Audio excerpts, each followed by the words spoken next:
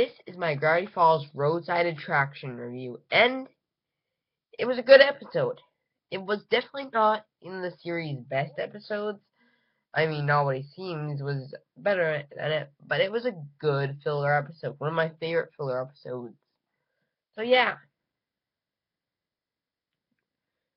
um, I thought the episode was rather funny. It had some not so great moments, like the entire romance plot. I thought like that was a too heavy of a plot for the episode's own good, um, but yeah, overall I liked it. Thank you for watching this quick review.